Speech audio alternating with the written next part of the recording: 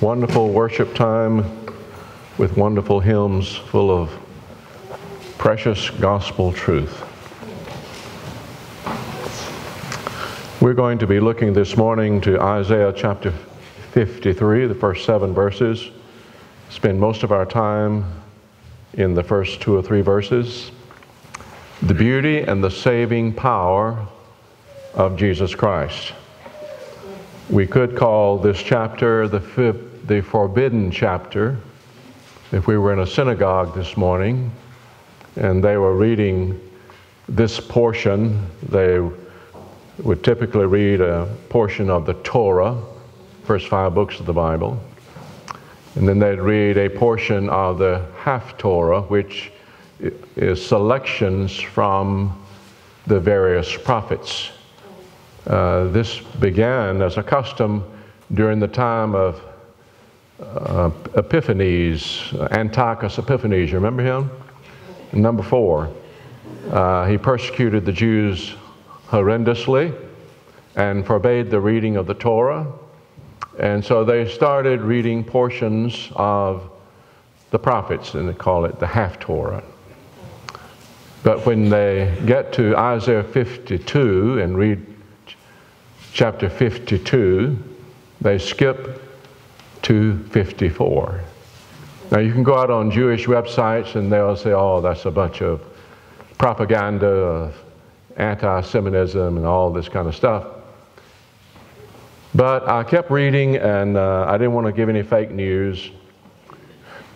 And I found a website, a Jewish website, where the rabbi said, chapter 53 will never be read in a Jewish synagogue worship service.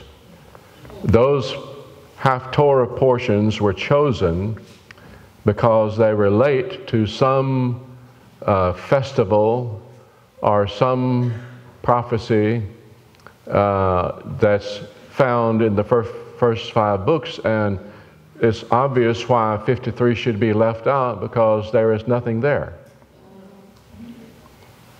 Now that's sort of a paraphrase, but that's the essence of what he said. Well, before we get overly amazed or look down at them, remember that today they are under judgment, blinded. And in fact, before you were born again by the Spirit of God, you were dead in sin and blind. And if you see today, if you can rejoice in the truth of Isaiah 53, amen.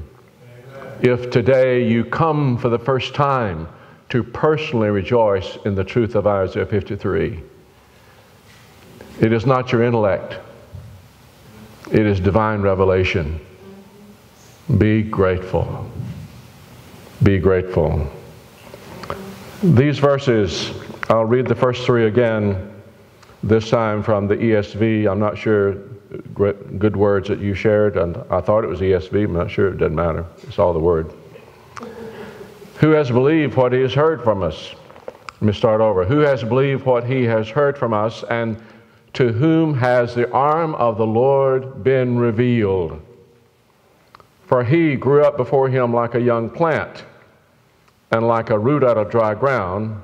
He hath no form or majesty that we should look at him, and no beauty that we should desire him.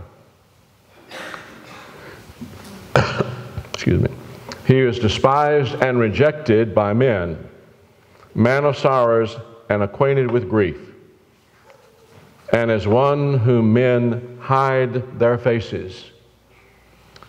He was despised, and we esteemed him not. Father, we ask for the ministry of the Spirit of God upon the Word of God, that we would hear the word of the Lord today. And we give you praise and thanks in Jesus' name. Amen. Isaiah 53, verse 1 begins with a very important question. Who will believe? Who will believe? Who will receive revelation today? Let me turn it this way. Have you believed? Do you believe? Isaiah 55, verse 1 says, Ho, everyone that thirsteth, Come ye to the waters. He that hath no money, come ye, eat, yea, come and buy wine and milk without money and without price. And so, picturesque language to call people in need to come.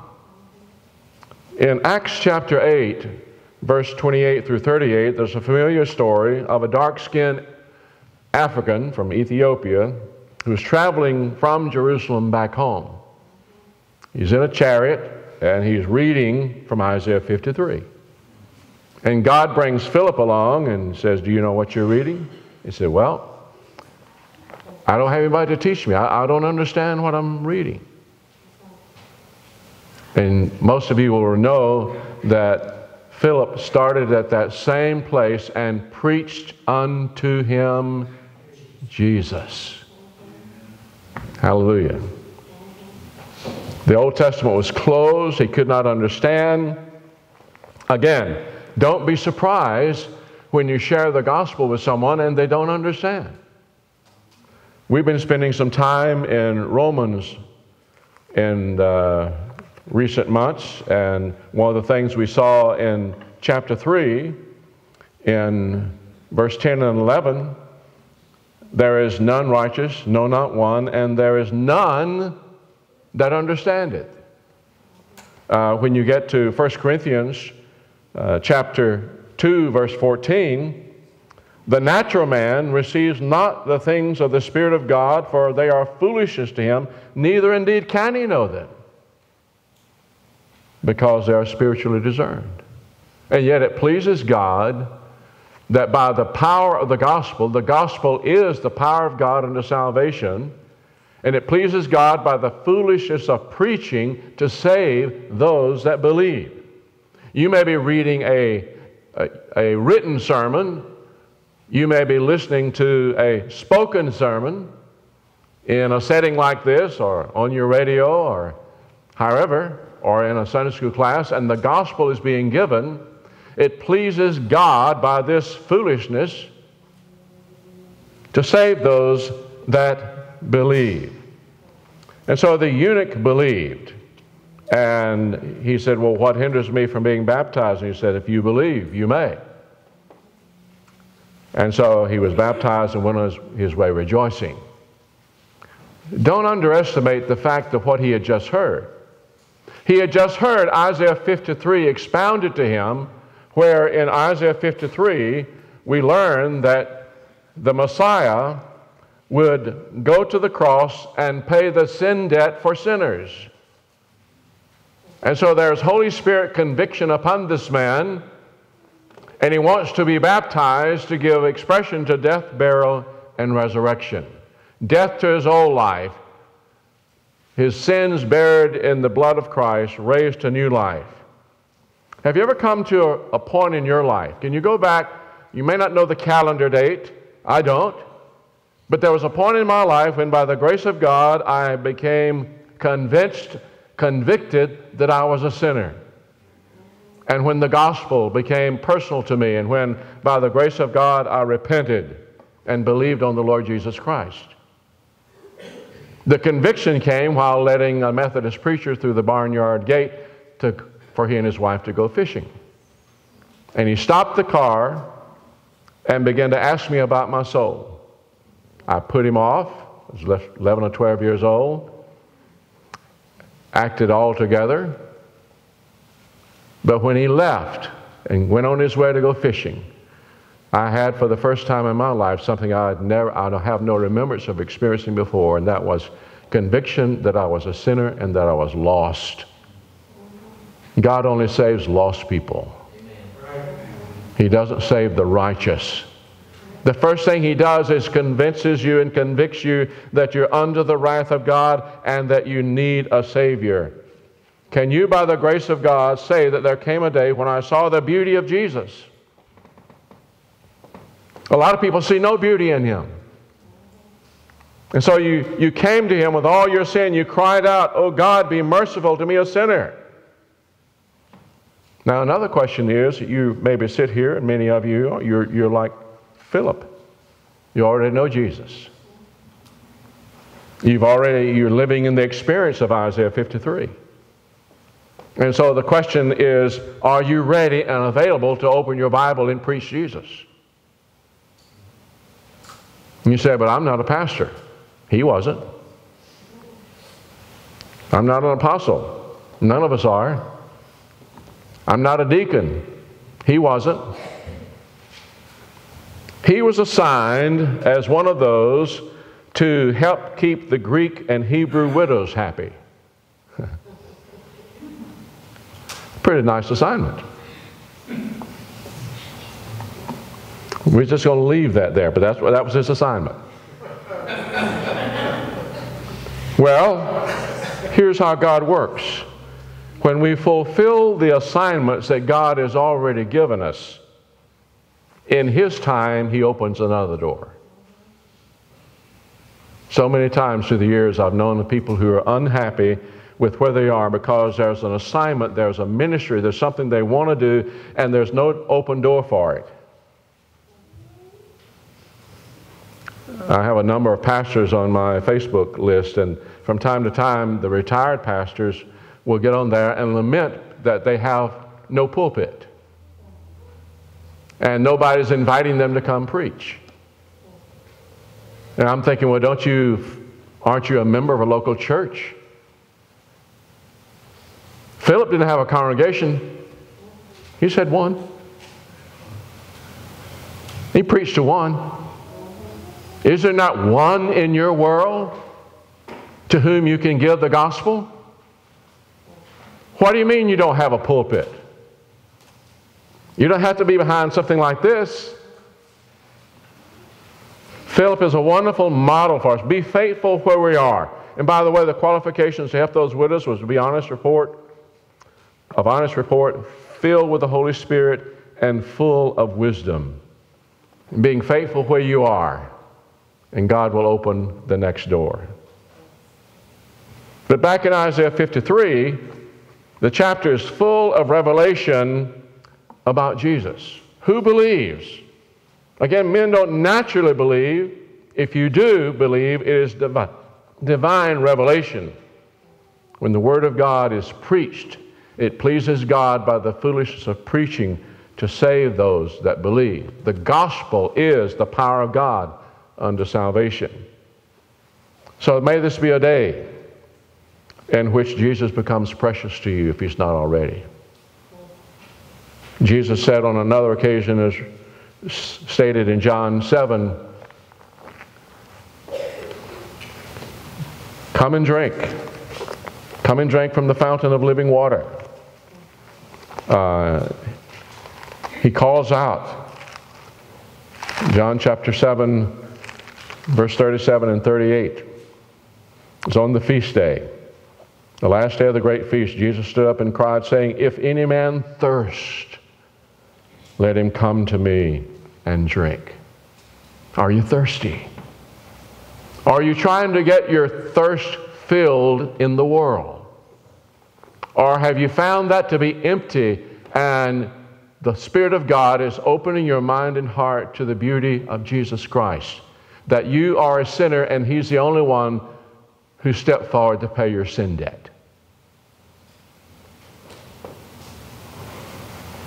Jesus has always been, but when He became a man, He began in a virgin's womb, a babe in Mary's lap. He grew up in a carpenter's home.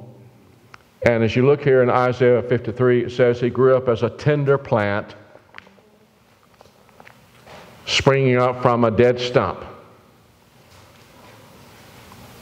Jesus was born in the time when the house of David that had been glorious was downtrodden. Israel is in bad shape. Under the thumb of Rome. Glory days long since past. The whole nation lying in the ruins of sin's consequences. The whole nation dry ground, degraded, enslaved. Nothing there to nourish the life to which God had called Jesus. Put your mind around that for a moment. If you want to say born on the wrong side of the tracks, just put whatever place and setting you want to, and there's nothing there to nourish the life to which God had called Jesus. Oh, but did you catch it? There was an oasis. Did you see it? In verse 2, and he shall grow up before him. Yes, a root out of dry ground, a place that is not conducive to a spiritual life. And many times, we say, well, I would live the Christian life and I'd be strong in the Lord, but you just don't understand what I have to live around. You don't understand all the limitations and the stuff I have to put up with, and on and on and on we go. Jesus tasted all of that. But in the midst of that, he grew up before him. And when you take all of the biblical revelation that we have, we know that what that means is that Jesus, the man Christ Jesus, lived in unbroken fellowship with his Father. None of his circumstances of life could hinder him from living in unbroken fellowship with his Father. Let's get off of our excuses. Jesus had a passion to only do and only say what his Father told him to do and what his Father told him to say. He lived in unbroken fellowship. He had an undivided will. He lived to please his Father. A root out of dry ground. Yes, the ground is dry. The difficult circumstances are there from the culture in which I'm raised, but I'm living before him. We live in the midst of a world system of pleasures and possessions and positions and popularity, and we seek those, and that none of them can nourish your soul. There's so many things and situations. If I could have this, and if I could have this, and if I could go there, and if I could drive this, and if I had this position, if I had, things would be so wonderful, and if I had this and this, it'd be easy to live the Christian life, and on we go. If I looked this way, my nose wasn't so long, my ears weren't so big. We have a whole long list of things that are hindrances in our mind to serving the Lord. And so we live in a world where there's plenty for our decaying flesh and nothing for our soul. But there is an oasis. Following the steps of Jesus, Jesus grew up before his Father with an undivided will, with a passion to fellowship with his Father, a passion to please his Father. Cast all your care upon him. Follow in the steps of Jesus. Set the Lord before you. Cultivate a yielded heart, and you will thrive spiritually. In verse 2, you're asked to consider this incredible thought: is there no beauty in Jesus?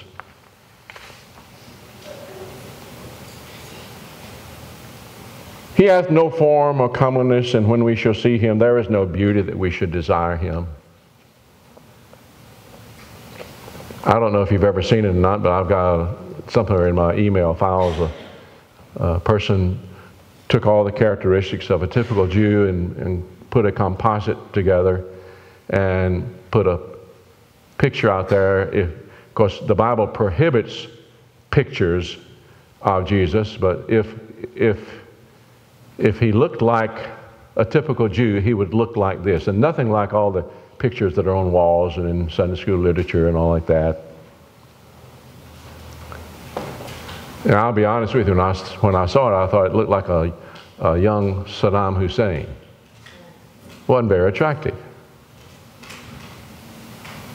Well, this is the closest thing we have to a physical description of Jesus Christ.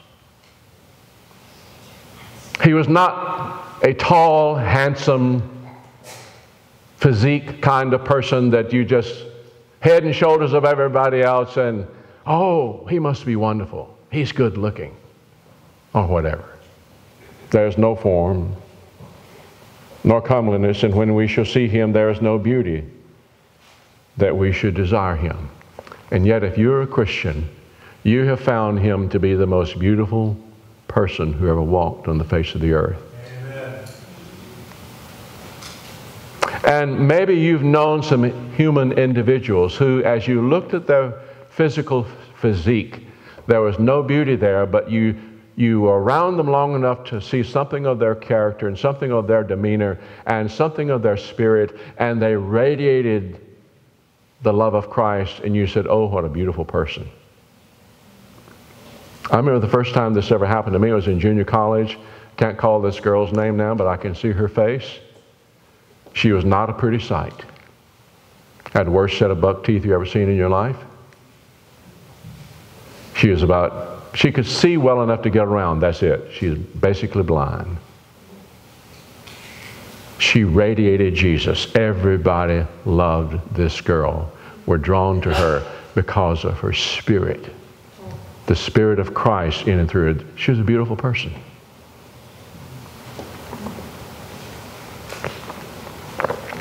But today, churches are trying to make Jesus attractive because he's not attractive to the world. Try to dress him up. The world doesn't like preaching, doesn't like doctrine, doesn't like biblical terminology, so give me music, drama, theater, sports, comedy, entertainment, positive thinking, holidays, something flashy. Don't mention judgment, don't mention wrath, don't mention hell. This path is so popular, the head over the billion-member cult, the largest cult in the world, Catholicism, has decreed there's no hell. There are evangelicals who are saying there's no hell. Well, what does Jesus say?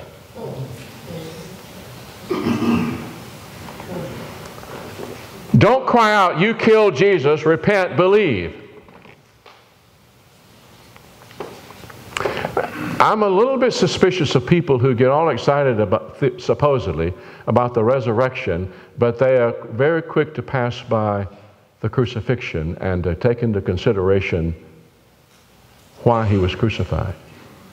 He came to pay a debt we did not owe. I mean, he did not owe because we owed a debt we could not pay.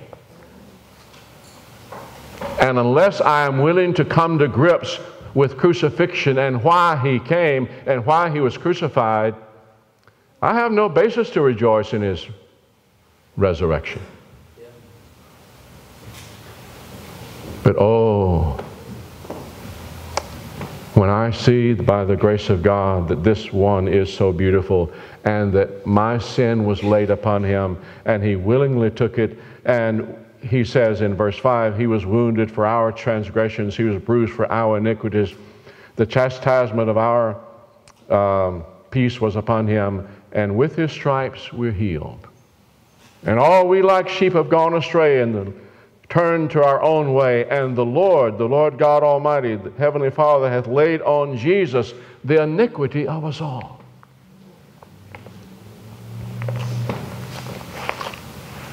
Oh, blessed Holy Spirit, show us the beauty of Jesus today. Show us the man of sorrows, the suffering Savior, so that we, like the eunuch, can rejoice. Israel found no beauty in Jesus.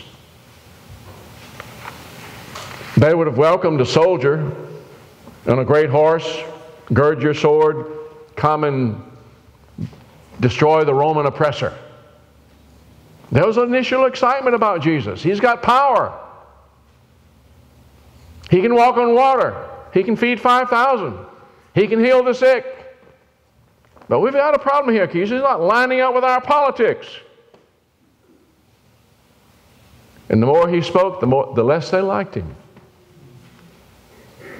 And when he started saying things like, blessed are the poor in spirit, blessed are they that mourn, blessed are the meek, those who hunger and thirst after righteousness, blessed are the merciful, blessed are the pure in heart, blessed are the peacemakers, blessed are those who are persecuted for righteousness' sake, love your enemies. I did not come to be ministered unto, but to minister and to give my life a ransom for many.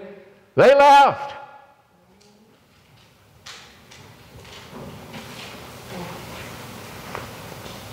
There was beauty there, but they didn't see it. The masses had no admiration or welcome for one who came meek and lowly, offering his sin, offering his body and his soul an offering for sin. You know why? Because they were not troubled with their sin. They already had a solution to sin. We have this works system, we have this religious system, and we have a system for our sin. We don't want a solution for sin. We want someone to take Rome off our back.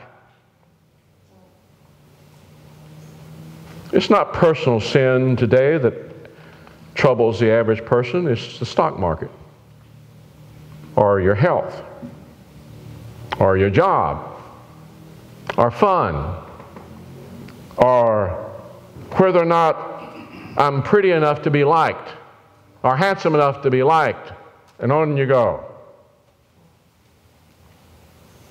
The masses love sin, excuse sin, deny sin. So how can a Savior from sin be delightful?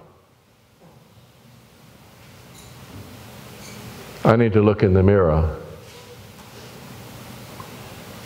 Do I love Jesus? Do I see His beauty? Do I see Him as a hindrance to my plans, to my sin, to what I want to do? And so I'm going to go join one of these churches, and they're popping up everywhere, and the biggest one in America won't even mention sin. Not in his vocabulary. God didn't call him to use that word. Do you see His beauty? Are you troubled over your sin? Or is it, I'm more concerned about getting the boyfriend or the girlfriend I want, or being popular, or getting this job? I'll never see the beauty of Jesus Christ. I'll never be attracted to Jesus Christ until I'm troubled over my sin and I have no solution to my sin, and I know that I'm under the wrath of God, and only the mercy of God keeps me out of hell 1 second longer. Then I'll see the beauty of Jesus. May God open our eyes to the beauty of the suffering servant Jesus, who saves from sin. Verse 3 speaks about how He was despised. Think about it. There's no person in all of history who, on the one hand, by the grace of God, is more loved. For 2,000 years, people have laid down their lives willingly for His name's sake. And others hate Him. Away with this man. Give us Barabbas. Crucify him.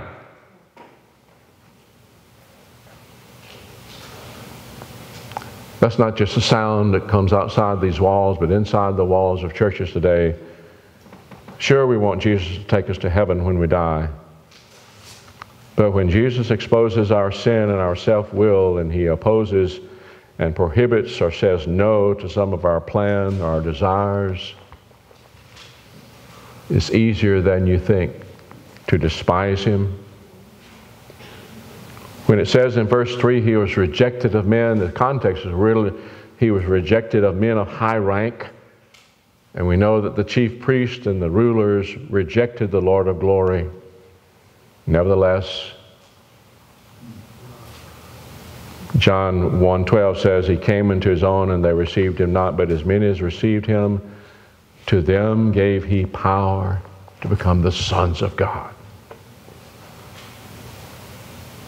In verse 3, in gross unbelief, men hide their faces from Jesus.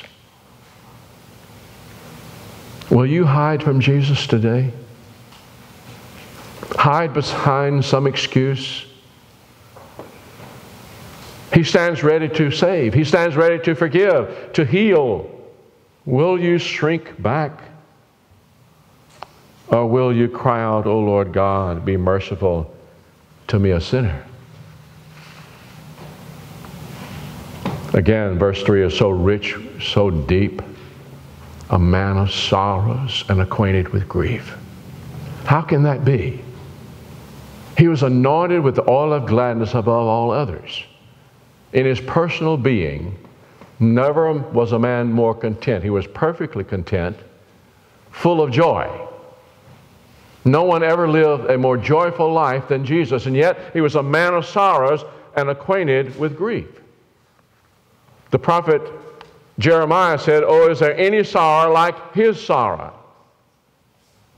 When you gaze upon Jesus, you see holiness and love and purity and faith and goodness and mercy and joy. But the most striking look upon Jesus is to see him, the man of sorrows. And we're going to sing that in a little bit. 175. All men have burdens. His was the heaviest of all. His sinless back was burdened with our sins.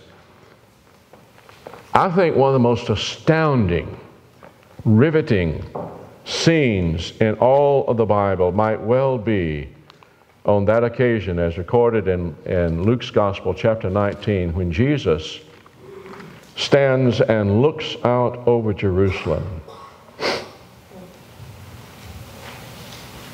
And he beheld the city, and the King James simply says he wept over it. Those who study languages tell us that it was loud weeping.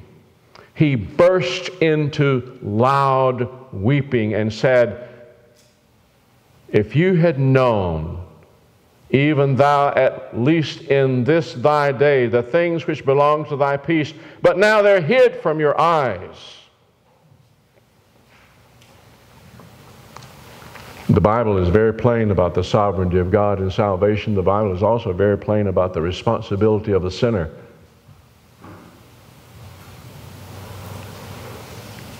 And Jesus says, he wept. If you had only known.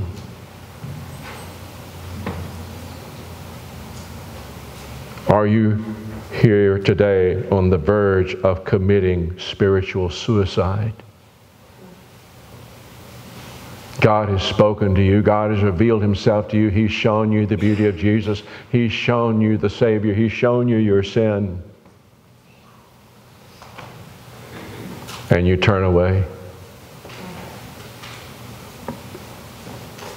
Jesus, who is the living spring of joy, was a man of sorrows. Why? Because he took upon himself the sinner's debt and carried it as his own.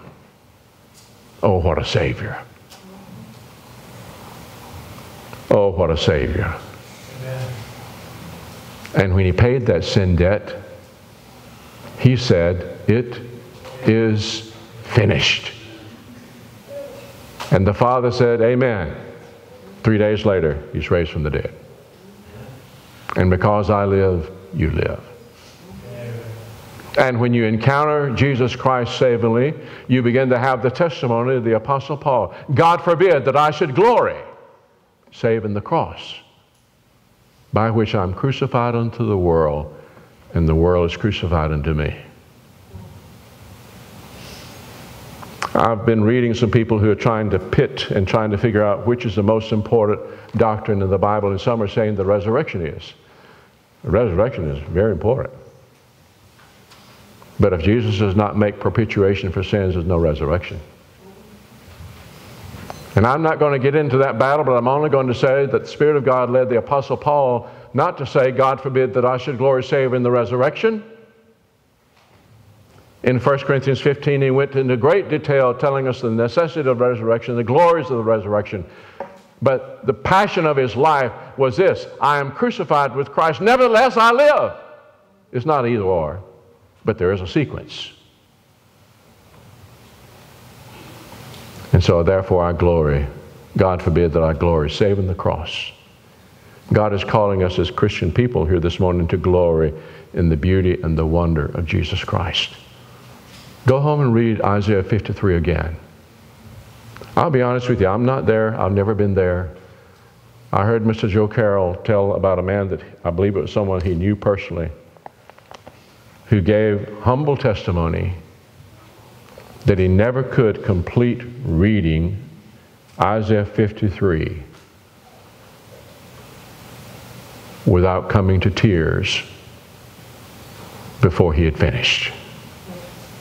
Tears of amazement and joy at the wonder that God would so love him and pay such a price. May that be our heart. If you never come to physical tears, may this passage grip your soul again and again. It'll be one of those passages that you go to again and again to get your compass right for what you face tomorrow. What a beautiful, wonderful Savior, the Lord Jesus Christ. Father, have your own way in our hearts and lives. Help us to see the awesomeness and the difficulty of our position as sinners. Help us as believers never to forget who we were and never to forget now in Christ who we are. May this be a day in which we thrill afresh and anew in awe and wonder at the death, burial, and resurrection, ascension, and soon return of our Lord and Savior. May we go forth to be available and ready students, to be Philip to some soul this coming week, even before the day is out. And Father, we pray that there would be those, even sitting here, who, because you are speaking to their hearts, they find themselves digging into the Word of God, wanting to know the Savior from sin. Reveal the beauty and the wonder of Jesus to sinners today.